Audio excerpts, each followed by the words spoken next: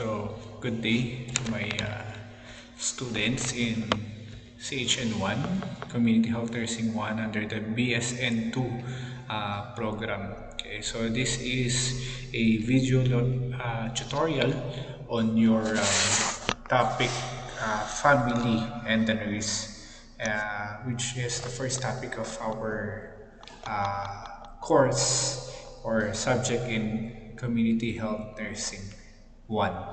Okay, so I know that you have already read the contents of our LMS, but this video lecture will serve as a supplement to your studies or to your readings.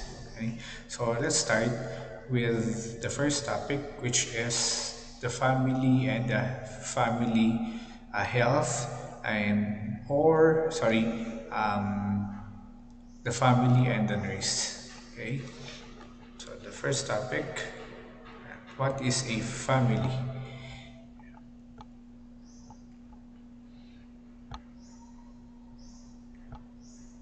Okay, so let's discuss first the concepts or definition of a family. If you remember in your activity, I asked you to describe your own family, okay, and based on your readings and your own experience, and so to have a uniform meaning and idea and knowledge of a family, this would be our common concept or even principles in family or of a family.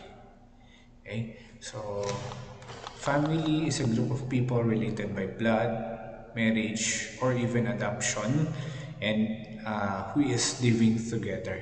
Okay, so in this definition, it does not relate to gender, it does not relate to other relationship, okay, or other factors that leads to a marriage.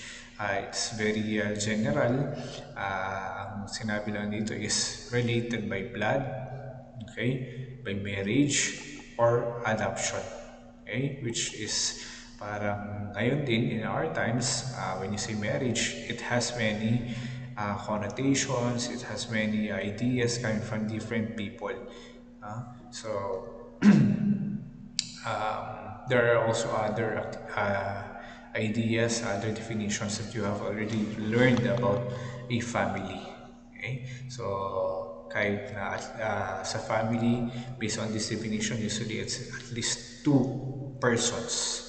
Okay? Two persons living together.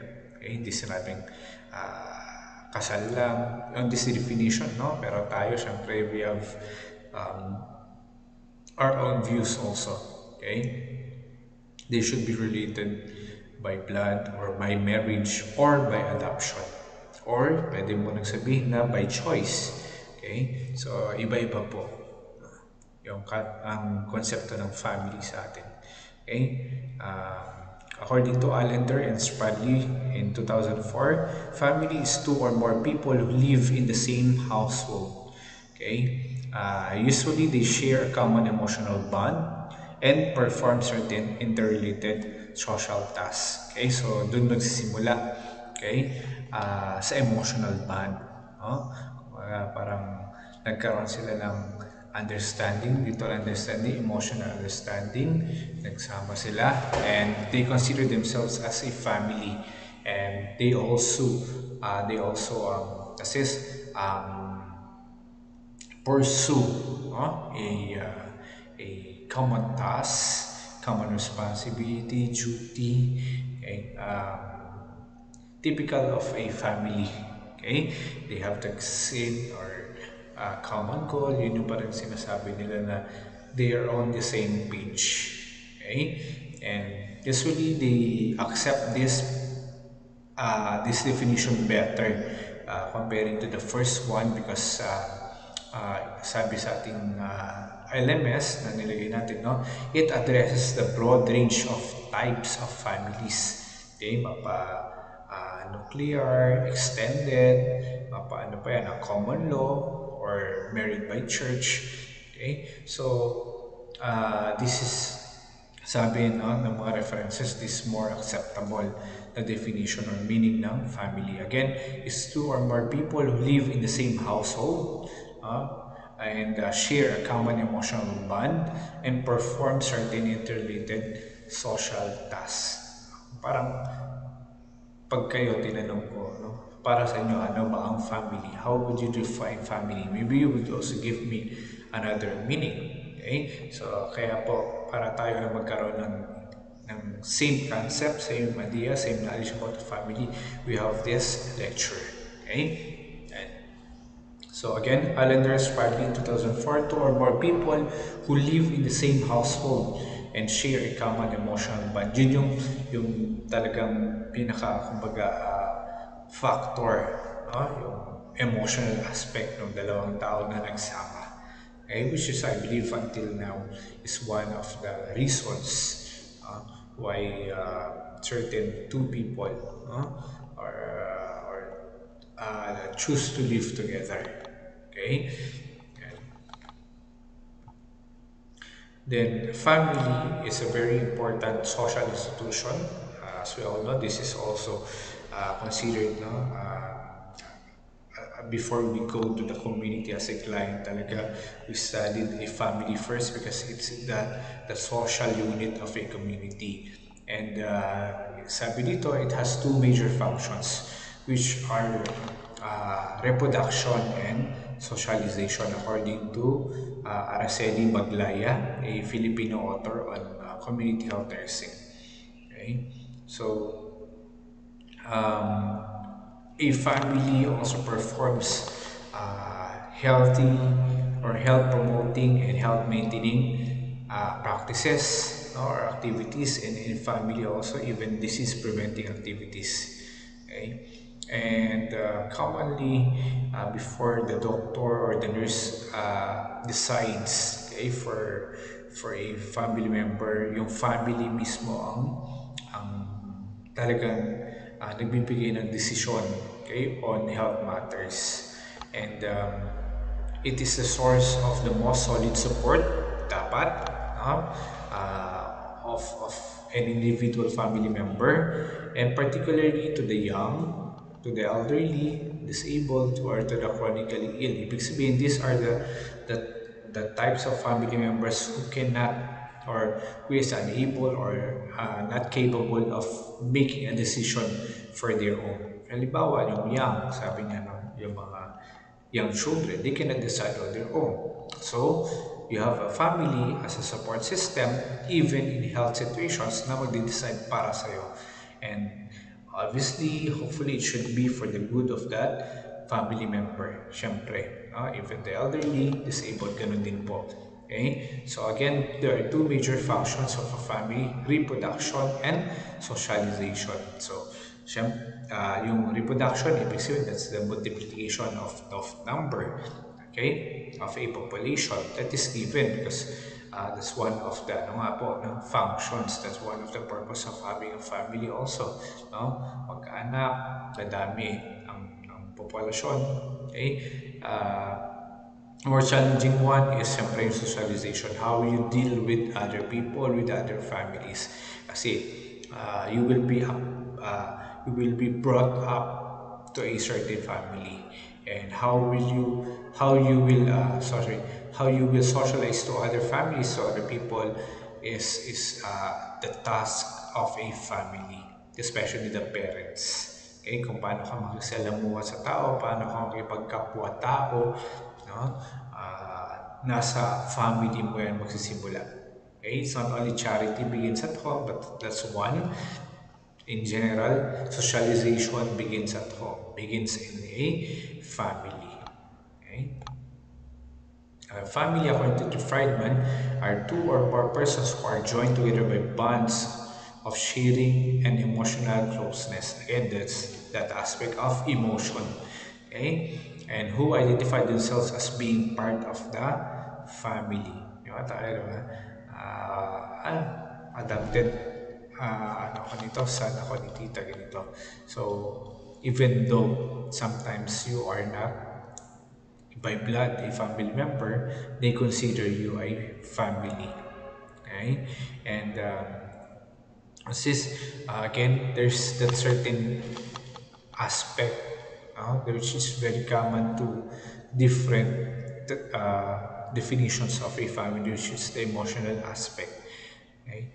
Kaya nga po sabi dyan, kahit hindi kayo related by blood, pero related kayo by heart, by emotion, you consider that to be a family already. Diba nausap pa nga sa atin yung ano yun? Sister from another mother, brother from another mother, ganun ka-close. O yung pag-identify mo sa sarili mo or ng ibang tao, sa ibang tao as a part, as part of a family.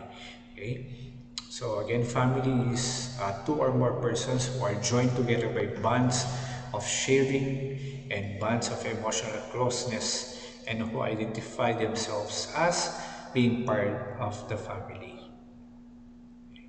Then according to primary healthcare, no, family is the basic social institution and the primary group in the society, as we have already mentioned in the previous slides.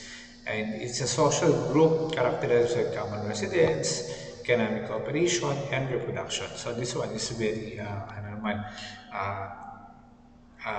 depending on the situation po. Lalo na yung word ng common residence. You may be family but you're already living, okay, to other household or to another residence. Pero dito sa definition na ito, again, we have having different types of definitions here coming from different authors. Okay? Para dito sa PHCS, it is in a common residence. Okay, pamilya na yan. Okay? Economic cooperation and reproduction. Diyan mo naman maintindihan yung mga task, mga function ng isang family. Hindi lang puro emotion, hindi lang puro emotional aspect ang focus ng pagkakaroon ng family.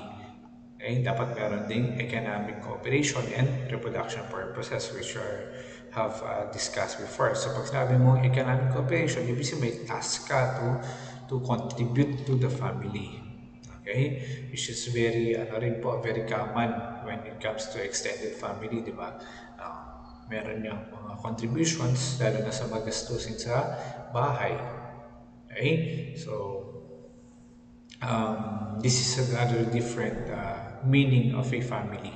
So a family also includes both sexes, at least two of who maintain a socially approved sexual relationship, and one or two children. Okay, but later, di ba, tsaka depende you have already read this one, hindi naman sinasabi na dapat may anak to be a family. Yung tinatawag natin diet family, especially for those who are starting. So, includes both sexes. Hindi, based lang po dito no, sa definition ito, hindi niya sinabing lalaki-babae. Pwedeng uh, very ano na ngayon kasi, very, I know it's an issue pa rin sa Pilipinas. It's still a concern in the Philippines. We're talking about same-sex marriage. Pero syempre, no, based sa Bible, it's only the man and a woman. No? Syempre, iba naman yung pananaw din ng iba. We need to respect them. Okay? And nasa sa inyo rin po yung view ninyo. Okay? What is your view on that? Okay? So, again, it includes both sexes. These two of who maintain a socially approved sexual relationship. Nandun yung word na approved sexual relationship. Okay, and one or two children. But if we are going to take it in a context, papansin natin dito na this is talking about a man and a woman. Okay, then having children. Ito, nakita lang natin ito usually, no? Family, father and mother, implying the presence of children, where love must prevail between you and me. Okay? So, what are the different types? I know you have read this one. Let's have a review on this topic. So, there are two basic family types. One is family of orientation. Okay? So, here the family is where one is born. into, ibig sabihin dyan ka pinanganak sa pamilya na yan. Okay? Or oneself, mother, father, and siblings, if any. Ibig sabihin kung tawag ito, a family of orientation has a mother, has a father, you and your siblings. Yan pa ibig sabihin yan. No? You and your siblings. If you have siblings, kung meron kang mga kapatid. Ibig sabihin dyan ka lalaki, you will be brought up to that family, kaya dyan ka ma-orient sa mundo, sa buhay. Dyan magsisimula yung orientation mo with the people that you have immediately after you are born. Siyempre, yung mother mo, father mo, siblings if you have any. Okay? So, family of orientation. The next one is family of procreation. Okay? When you say procreation, this is family which is establishing or oneself, the spouse, or significant other and children. Pag sinabi mo oneself, parang ikaw yun. Whether you are a, ano, dito kasi hindi naman binanggit kung lalaki, babae, basta you're referring to one person, his or her spouse, the children, the significant others. And when you say procreation, siyempre, main is the person and the spouse. And they have the family of procreation. They will establish a family. Paano? Pagkaroon ng mga anak. Okay, this the family of procreation. Again, two major types. Family of orientation. From the word orientation.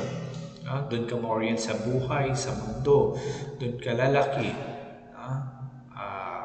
Kung paano magiging pananaw mo sa buhay later, pananaw mo habang bata ka, especially, will come from your family. Okay? Procreation is pagpaparami. And family, especially the establishing of a family. Yeah. So, yeah, let's proceed to the different subtypes of a family. So, when you say dyad family, it consists of two people living together.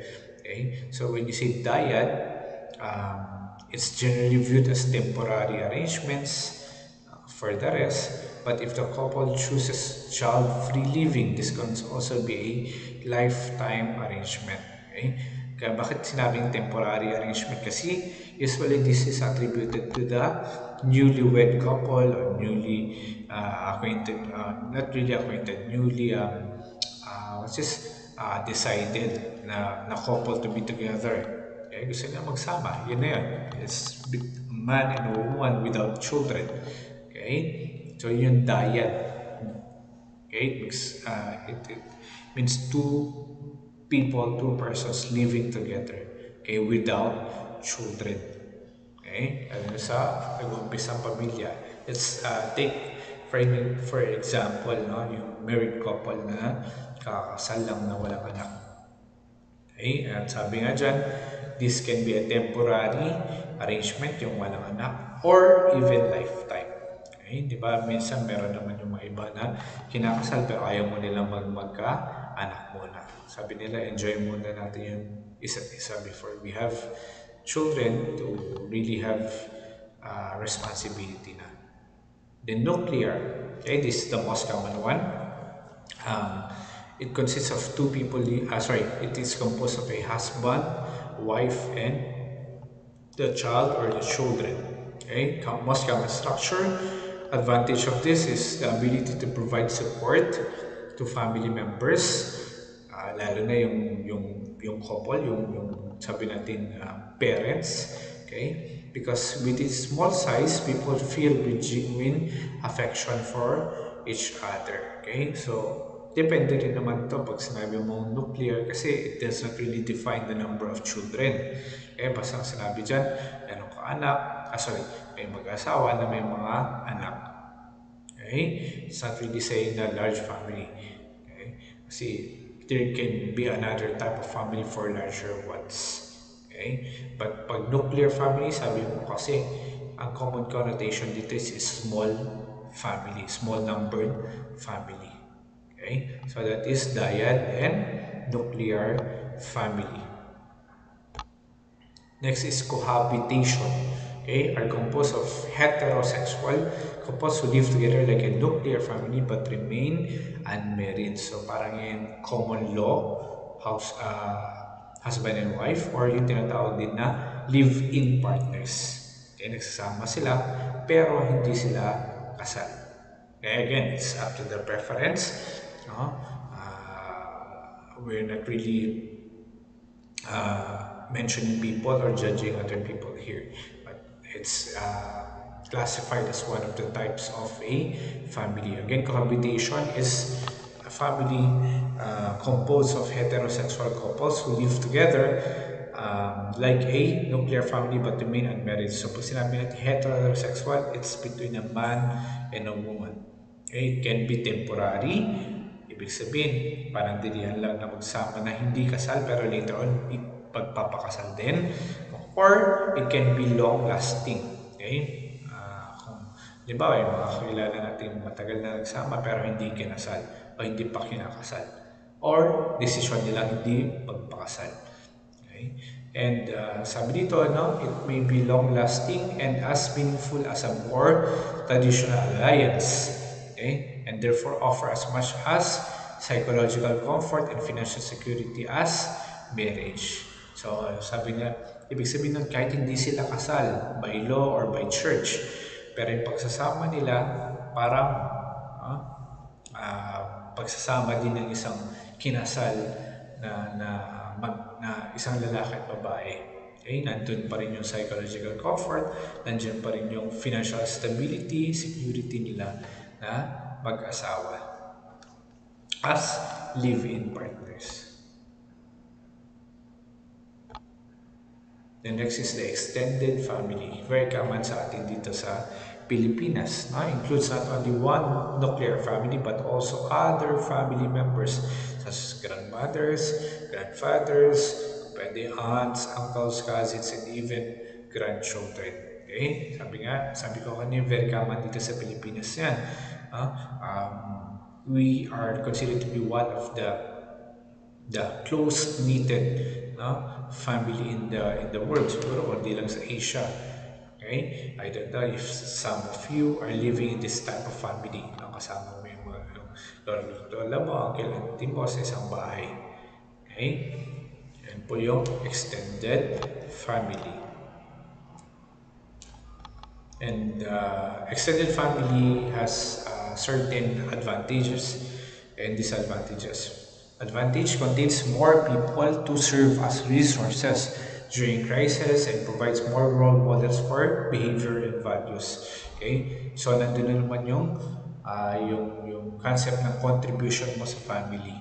Okay? As a resource person, no? As provider of resources. Halimbawa, marami kayo. O ako na, kami na bahala sa kuryente, kami na bahala sa tubig, kami na bahala sa grocery, sa pagkain. Okay, kami na magbayad nito. And that's one of the advantage. Pero pag sinabi naman disadvantage ng isang extended family, okay, before pala doon, sabi dyan, it provides more role models. Okay? So, maraming ehemplo sa family. Maraming role models sa family, especially for those who are growing up. Okay? Disadvantage naman, family resources such as financial and psychological must be stretched to accommodate all members. So, lalo na pag marami kayo sa pamilya. Okay? So, lalo na kapag ikaw ay breadwinner, tapos marami kang sinusuportahan, extended, hindi lang nuclear. So this would really be an advantage for you. This really would be stressful for you. Sabi nga dyan, it causes financial and psychological strain on your part, stress on your part because you're the only breadwinner tapos ang dami nyo sa extended family. Or kahit naman lahat yan nagko-contribute, gaya na sabi natin sa advantage, depende pa rin sa number of family members. Mamaya pala, ang dami nila dun sa family, hirap pa rin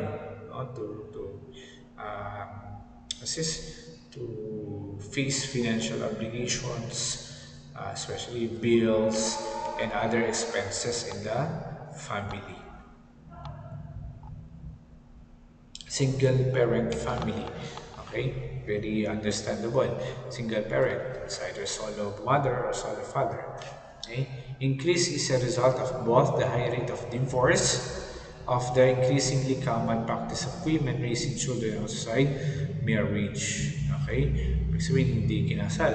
So they end up separated. Like, remember dito sa Pilipinas wala tayong divorce. Okay, separation usually. Okay, and so the problems here, is if the parent is ill, mag-isa ka eh. Sorry po. Mag-isa ka, so wala kang aasahan na iba. Kapag nagkasakit ka, sino na ngayon ang susuporta sa mga anak mo? Sabi nga dun sa ating readings, there is no backup person. There is no other support system. Siguro, your sis, your parents, your siblings, sila, usually ganun, di ba? Your cousins, sila nag-aalaga. Sa kanya mo iniiwan yung mga anak mo. Kung ikaw ay single parent at wala kang maasahan na asawa. Okay? What else? Kasi paano naman kung yung anak mo, no, ang may sakit? Okay? Again, there's no support system, which is considered to be a husband or a wife. Mag-isa ka na naman to support it. I mean, your child, you support your child. Or you will ask support or help from other people. Okay? Problema din dito, paano pag low income ka? Okay? Because says you cannot provide properly for your child or children kapag mayroon kang mababang sahod. Yeah. They may also have difficulty with role modeling or clearly identifying their role in the family. Okay? So, halimbawa, lalo na when we are talking about roles in the family or roles of a person. Okay? This is usually felt if the child who is a boy is raised with a single mother, siyempre wala siyang role model na lalaki. Okay? Pag ganun din pag babae, tapos tatay nagpapalaki mag-isa, ganun din po, walang role model na babae. Okay? So there can be confusions, there can be difficulties when you talk about roles or even gender roles. Okay? Depende yan eh. Kasi di ba, meron niya mga experience ng iba. Okay? Na ganito kasi, nanay ko kasi nagpalaki sa akin. Hindi ako marunong sa ganito kasi wala akong role model na ginagawa pala ito ng mga ito pala yung trabaho ng mga babae. Wala kasi akong nanay. Ito pala ang trabaho ng lalaki sa bahay. Wala kasi akong tatay.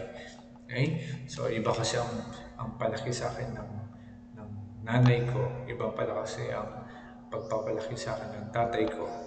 Okay? So, there can be confusion, there can be difficulties, challenges, and so, iba pa rin siguro, sabihin mong kapag babae ka na anak, tapos meron yung nanay mo doon, lalaki na anak, tapos meron pa rin yung tatay mo doon. Ibig sabihin parang more relatable ka. Okay? If you have the same sex na parent. Okay? The next is the blended family. Okay? Blended family or remarriage. Or reconstituted family, a divorced or widowed person with children marries someone who also has children. Okay? That's remarriage or reconstituted. Okay? A divorced or widowed person with children marries someone who also has children. For example, ibig sabihin yung balo, may anak, kinasal din sa iba na may anak na rin. Pwedeng dalawang balo sila o kaya dalawa silang hiwalay na may mga anak na nakasama, nagsama sila. Okay, that is your blended family. Sorry. Advantage naman ito, increased security and resources for the new family. Okay? Children of blended family are exposed to different ways of life and may become more adaptable to new situations. Okay? More secured ka kasi meron ka ulit partner, meron ka ulit family members, no? May dagdag kang family members. Buti kung maganda yung pakikitungo ng bawat isang pamilya sa isa. Okay? Because we usually hear din naman no, mga situations po na hindi magkasundo yung halimbawa yung pamilya ng bawat isa na nagsama na. Okay? Yan. And sabi dito, no, deeper advantage ito, no, psychological, more than resources is, sabi dito, they will be exposed to different ways of life and may become more adaptable to new situations. Yan. So problems naman or disadvantage is child rearing problems may arise. Bakit? Kasi baka magkaselosan yung anak ng isa sa isa, okay? O magkaingitan, meron magkaroon ng bangayan between two family members of different parent. Okay? So, napaka-importante dito na mag-usap, no? Yung pamilya ng isang, halimbawa, yung babae, yung mga anak niya, tapos yung lalaki din at yung mga anak niya. Okay, there can be rivalry, attention-seeking difficulties, challenges, and what else? Children may not welcome the step-parent also, no? Because they have not yet resolved their feelings of separation from their own biological mothers. Di ba minsan, may mga ganong concerns. Hindi magaan yung loob sa stepmother, sa stepfather, mas gusto niya pa rin yung biological mother niya, biological sis father niya. At pwede rin naman ganun yung stepdad, stepmom dun sa biological children or child ng asawa niya na ngayon. Okay? So, napaka-importante yan. What else?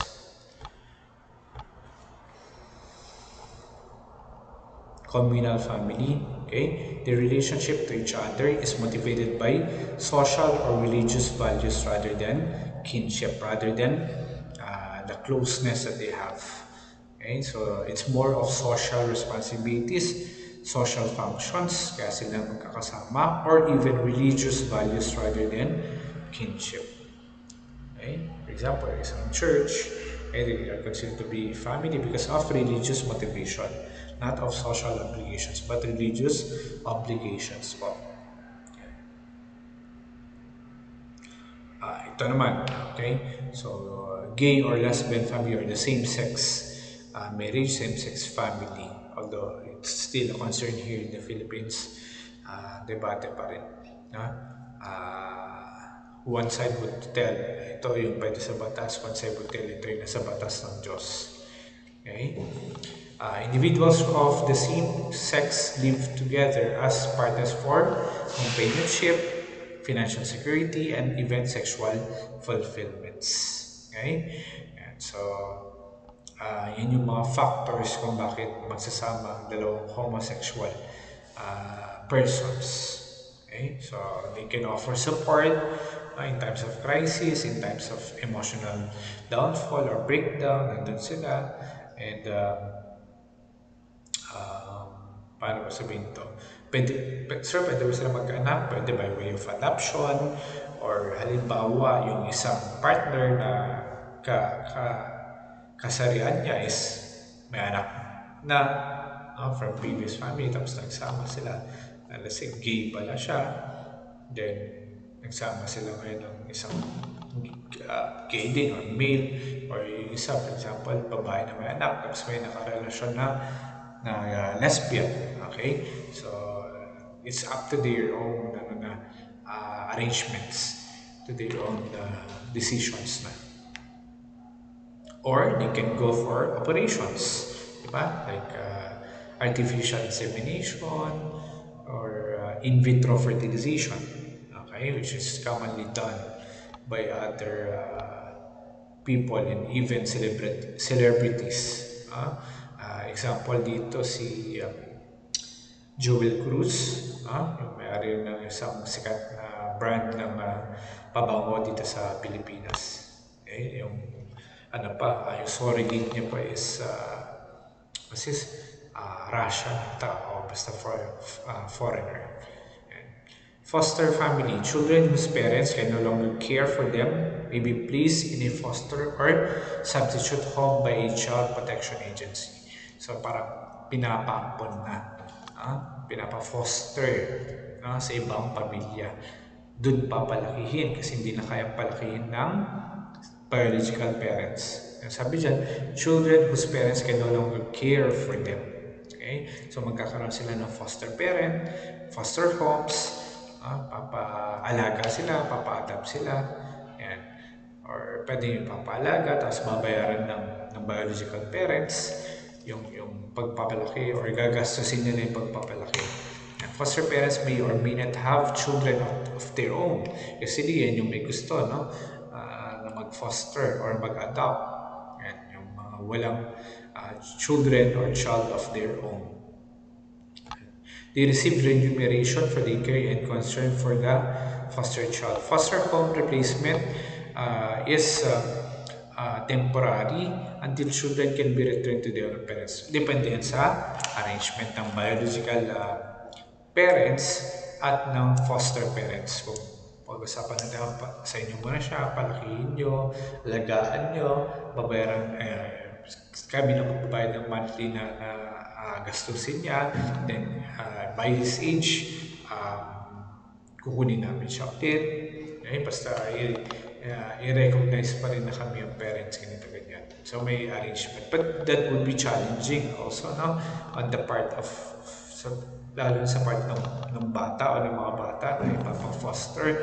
At pwede rin naman sa part ng foster parents. Baka mamaya mapamahal na sila talaga din sa bata, ayaw na nila ibalik. Pwede din yan. So, lalo na pag talagang nagkaroon ng emotional na kumbaga investment na dun sa bata. And when caring for children from foster homes, it is important to determine who has legal responsibility already, to determine who has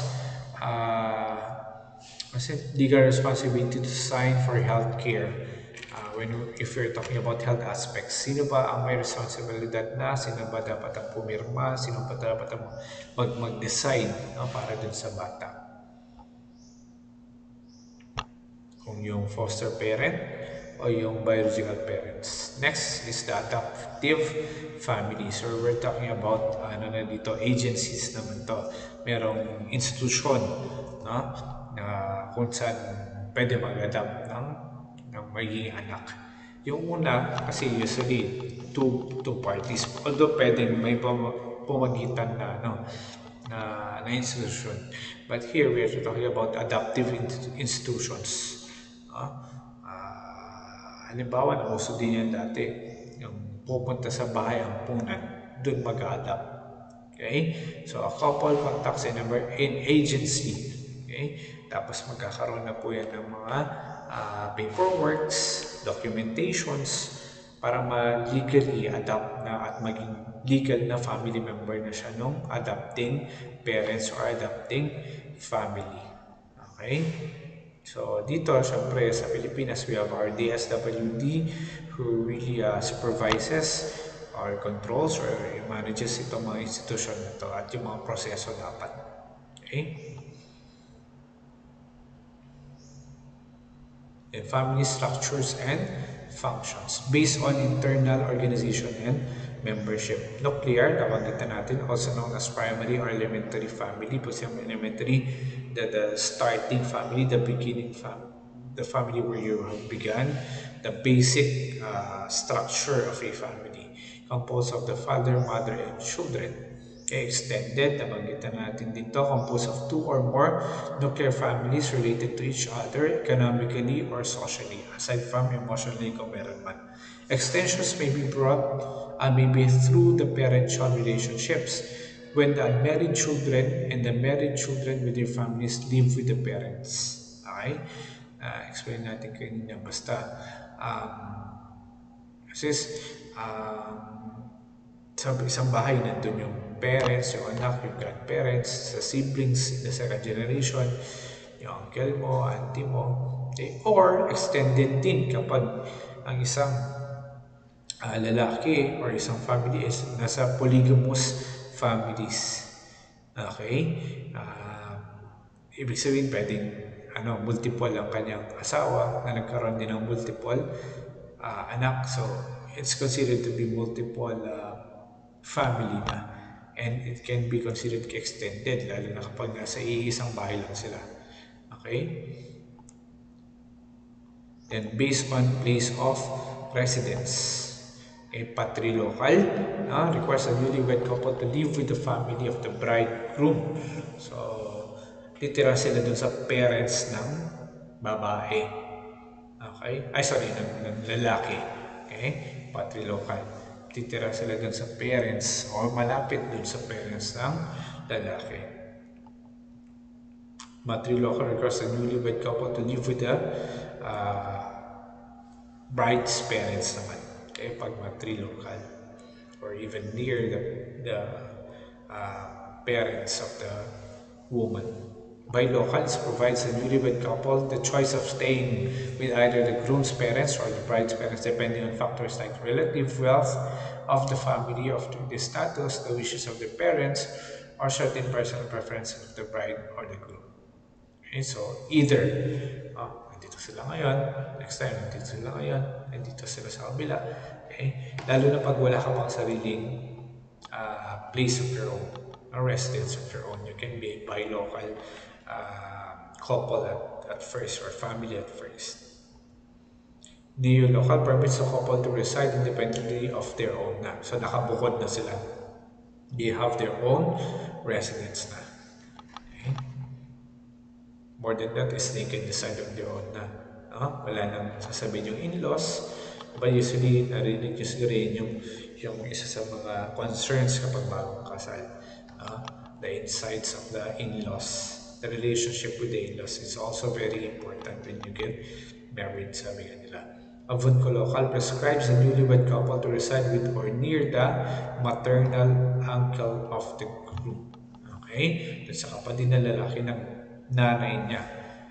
Okay? Yung husband, doon sila titira. Okay? Kasi para meron silang guide, para meron pa rin silang advisor. Yan po. Yan based on descent. Okay? Patrilineal affiliates a person with a group of relatives through his or her father. Okay? Matrilineal naman affiliates a person with a group of relatives through his or her mother. Then bilateral, affiliated ka sa dalawa. Okay? Yung una kasi, patrilineal, parang mas close ka sa mga relatives mo sa father side mo. Matrilineal, mas close ka, mas affiliated ka sa baba, sa mother side mo. Ito naman, both families. Okay? Based on authority. Okay, so usually pag authority, who decides on the family? And patriarchal is vested in the oldest male in the family, often the father. Okay, kung wala yung father, matatayo na panganay na lalaki. Okay? Matriarchal is authority is vested in the mother or the mother's kin. Okay, kung wala yung nanay, yung side ng magulang ang mag-decide. Okay. Egalitarian, the husband and the wife exercises more or less equal amount of authority. Okay, sa authority, pantay lang sila sa pag-decide. Okay. Matricentric, prolonged absence of the father gives the mother a dominant position. Okay, halimbawa, yung father is OFW, lumuwas. Okay, so since wala yung father, kung napagkasunduan is maging matricentric, yung nanay ang mag-decide in the family, in the absence of the father. Although, okay, sabi dito, the father can still contribute to the decision making. So, paano gagawin? May technology naman. Na sila mag-uusap. Family functions. When you see family function, this is the ability of the family to meet the needs of its members through developmental transitions. Okay, to meet the needs of the members of the family. So the family regulates sexual behavior and reproduction. Okay, napaka-importanting responsibility. And these are the indicators, no, that the family is meeting the functions. You regulate the behavior and the reproductive behavior of the family member. Okay? Ganito ka dapat, ito, pag babae ka, pag lalaki ka, ganito dapat. Okay? Ganito dapat ang iyong galaw, asta. Kung meron pang ganun family ngayon, dahil babae ka, dahil lalaki ka, ah, ayaw kong nasa third, ano ka, sex ka or gender ka. Eh, pwede yun. Kasi hanggang ngayon, meron pang mga families na ganun. Even reproductive behaviors. Okay, yun. It should be regulated.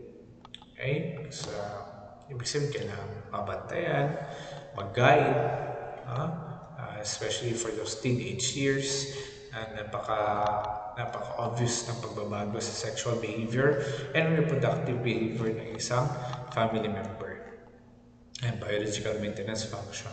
Okay? So, ayan yung parang daily needs, daily survival needs of a family member. Okay? And third, socialization function. Sabi natin kanina, your family will train you, should teach you how to socialize, to deal with other people. Okay? Yan. Kasi minsan, ano ka din, di ba, nare-recognize ka rin yung ugali mo at yung family mo. Okay? So, napaka-importante niya. Anak ni Anzo yan, ganito yan. Ah, iba rin talaga yung pagpapalaki dyan, ganito sila. Pwede positive, pwede negative. The family gives its member status. Okay? May pagkakakilala pa rin. May pagkakakilanlan ka pa rin as a family member. Okay? So, nabibigyan ka ng status kasi dito ka sa pamilya. Ano pala yan? Ayala Isabel pala yan. Kita niyo yung family. Sikat yung pamilyang yan. Alam nila yan. Halimbawa lang, no? Reyes yan, ganito yan. Okay? De La Cruz yan, ganito yan. Okay? So, your family gives you status in the community. Social control function, in relation to socialization, it's how you regulate yourself naman to other people. It's how you control yourself in response to other people also. Okay? Siyempre, you will not abuse your social authority, power, freedom, okay, towards other people. Economic functions, okay? We're talking about ano naman, contributions na naman dito in the family. Okay? Economically, no? Economic contributions. For example, yung gaya na binanggit ko kanina, monthly dues, monthly bills, expenses, nandiyan lahat. So, lalo na pag ikaw ay nakasama pa lang sa family na yan, meron kang contribution. Okay? Kung ayaw mo contribute, di, sasabihin sa'yo, bumukod ka. Diba? Sasabihin pa minsan, lumayas ka. Okay? So, for as long as you're in a family, you have economic functions. Okay? These are other indicators also, no? From other references. Nilagay din po natin dito. Just to have a run through of it, socialization of new family members, the regulation of members' behaviors with performance of expected roles. Ito mga nabanggit na natin, no? They are only presented differently. Adaptation to developmental transitions and expected crisis. So developmental transitions is usually expected in your life, no? Yung pagbabago sa buhay mo. Pwedeng physically, pwedeng psychologically na pagbabago, or other aspects. And the family will help you adapt to these changes of your life dapat. And creation of an environment for free expression by members. This one, from the word expression, meron ka dapat voice daw sa family mo, nakapag-express ka pa rin ng mabuti. You're not really over-controlled by your parents. Okay? Maganda yun.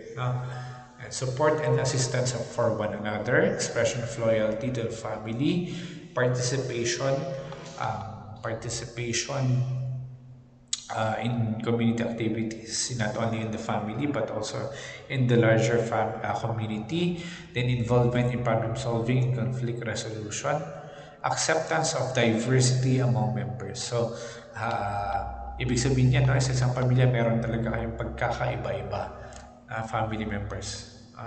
May mga hilig kayo na magkakaiba, may gusto kayo na magkakaiba, sa pagkain magkaiba, sa activities magkakaiba. And what is important is you accept one another. Kahit magkakaiba kayo ng mga gusto. Yan. You accept the diversity. Yan. Family characteristics. The family as a social group is universal and is significant element in man's social life. Ibig sabihin pag universal, pangkalahatan. Lahat belongs to a family. Okay? And a family is very important in one's life. Okay? Sabi nga naman online, no one is an island. You have a family. Sasabihin pa, at the end of the day, sa pamilya ka rin babalik. So, ganun ka-importante. Doon ka nagsimula, doon ka rin babalik. Okay?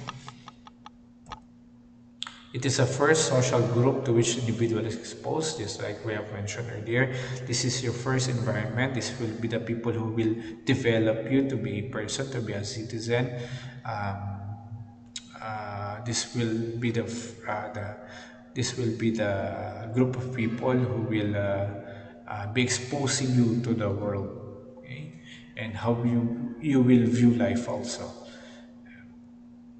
It is the setting of the most intense emotional experiences during the lifetime of the individual.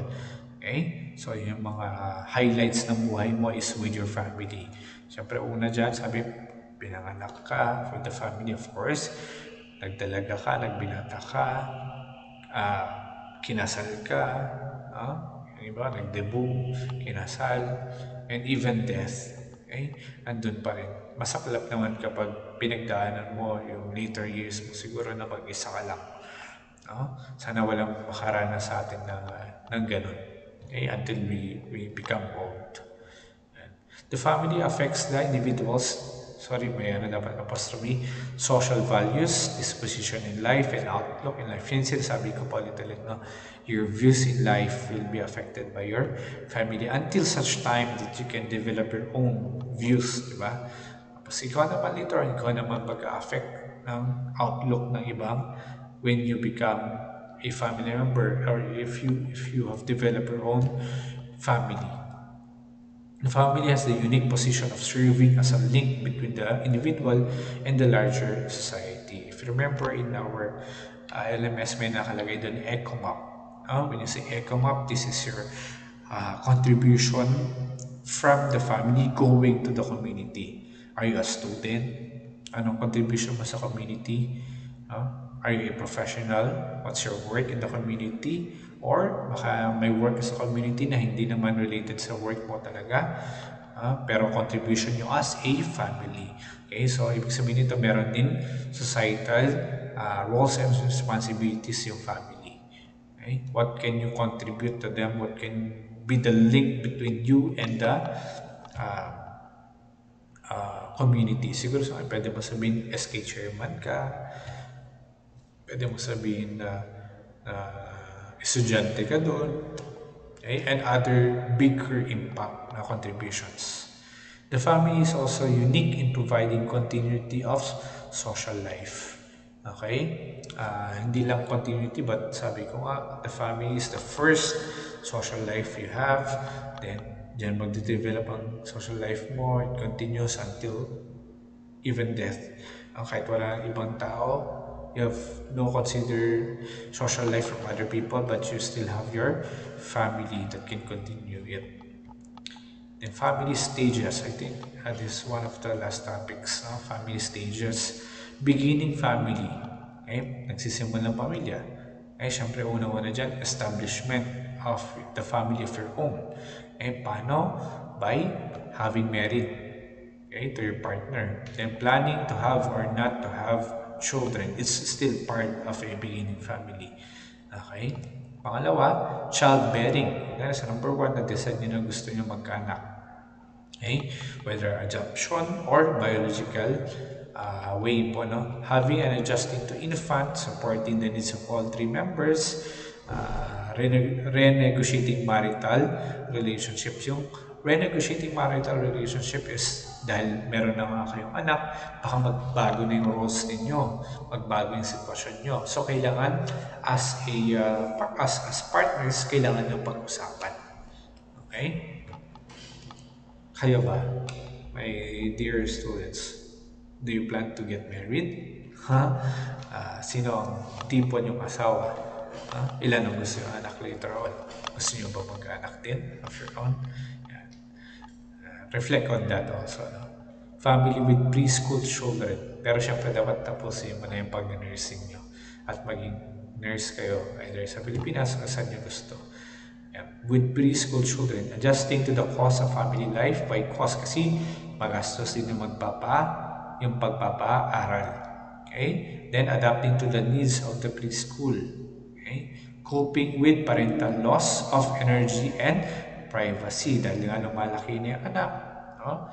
Na pwedeng sabihin nakaka-stress, nakakapagod maging parent, ano, pag toddler o preschool, ang kulit, magalaw, daming tinatanong, sama na sama kahit saan, di ba? Sinasabi ko minsan, nasa CR na ako pero dala-dala ko pa yung anak ko. Nagbibihis ako, naliligo ako pero kasama ko pa rin anak ko. Hindi siya mahiwalay sa akin. Okay? Loss of energy and privacy. Okay? Kaya naalala nyo ba, nung bata kayo kung ganyan kayo sa mga magulang ninyo? No? And next, family with school-age children. So, nag-aaral na siya, elementary, minsan, ito yung ibig sabihin ng school age. Adjusting to the activity of the growing children, promoting joint decisions between children and parents. So, the elementary child is the school age child is also given mga light decisions. And so it's a joint decision, sabi, encouraging and supporting children's educational achievements. And di ba, lalo ngayon, very competitive. Napapansin nyo ba? O pati kayo, competitive ba kayo sa mga kapatid nyo, sa mga nieces, nephews nyo, no? And sabi nyo, encouraging, supporting children's educational achievements. Okay? Depends on the family nyo, no, how they support the educational achievements of the child or the children. Family with teenagers and young adults. Okay, so nandito kayo. Kasama na kayo dito. And kayo yung considered teenager and young adult. Maintaining open communication, very important with your age, especially pag teenagers, young adults. Napaka-important communication between them and their parents. Supporting ethical and moral values within the family. Okay, napaka-ano din i-observe niya na, lalo pag may sarili ka ng, sasabihin mo, may sarili na akong desisyon, matanda na ako, hindi na ako bata, yan yung malinyahan natin dyan, di ba? So, it is still encouraged, no, to support, to view the ethical and moral values of the family, at regardless kung ano ka, bata ka or teenager ka na or young adult ka na. Okay? Releasing young adults with appropriate rituals and assistance. Yan. So, halimbawa, young adult, expected mo dyan is mag-start na rin siyang magkaroon ng sarili ng relationships, ng gusto na magpamilya, or gusto na mag-work sa iba. Kaya nga sabi yan, releasing young adults. Okay? Gusto na magtrabaho sa ibang lugar, yan, i-release ng bata, ng magulang na yan. Okay? Then, post-parental family task. Okay? Sa post-parental is strengthening marital relationships. Yan na. And maintaining supportive home base. Ibig sabihin ng post-parental is usually emptiness ka na. Okay? Ibig sabihin ng emptiness is wala ka ng mga anak sa poder mo. Lahat sila may pamilya na din. Okay? Lahat sila bumukod na. And so, it's between you and the wife na lang. Okay? It's usually, this is experienced by the elder couples na. And they plan for retirement, maintaining ties with younger and older generations. Pag may mga apo ka na, okay? And yung older generation, ibig sabihin yung ka-generation mo na, pag lolo ka na, lola ka na, the bond is there. Okay? aging family, adjusting to retirement na, adjusting to this said, loss of spouse. Okay, adjusting to loss of spouse. Okay, lalo na pag ang tagal nyo nagsama. Ganun, nakaka-relate lang kasi ganun din yung lolo at lola ko sa mother side. Ilang years sila nagsama. As in, everyday hindi mo sila mapaghiwalay na. Lalo na nung retired na yung lolo ko. Okay? Then, they died also of the same year, ilang months lang, after celebrating their 60th wedding anniversary. Yeah. So, there's really one true love. and, and levels of prevention, well, I know that you know this one already, but let's just have a recap of this.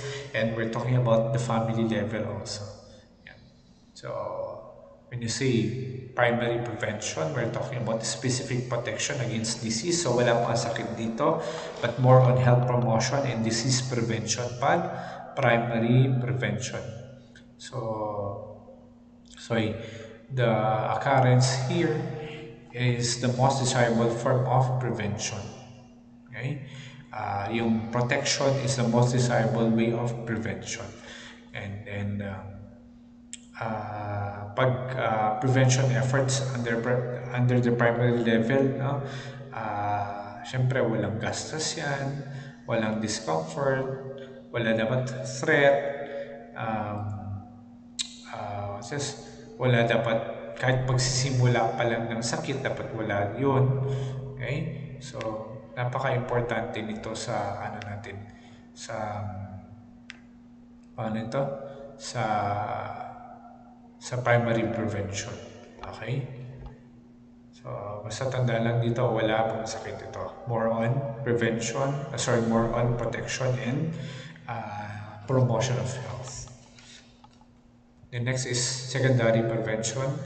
It consists of organized direct screening efforts or education of the public to promote early case finding, okay, of individual disease so that prompt intervention. So ito more on health maintenance ito. More on early diagnosis and screening, tapos early treatment pag secondary prevention. Kaya yung mga screening natin, dyan napapaloob yan. Screening tests, diagnostic exams, dyan po napapaloob. And tertiary prevention begins early in the period of recovery from illness. Usually this is what you call rehabilitation. Okay? So it's your goal here is to attain the possible optimum level of health after a disease. Okay, after a disease, and you also minimize the complications of the disability or the disease. So that is your tertiary prevention. I advise you also to review this from your fundamentals of nursing, dear nurses. So that's all for our topic, family, the first part. This is a supplement from your readings. I know you're very diligent, very bright students of mine. I'm proud of you, and thank you for being patient. I congratulate you in finishing the prelims, no, in this new normal way of studying, of education. Thank you so much. God bless future nurses.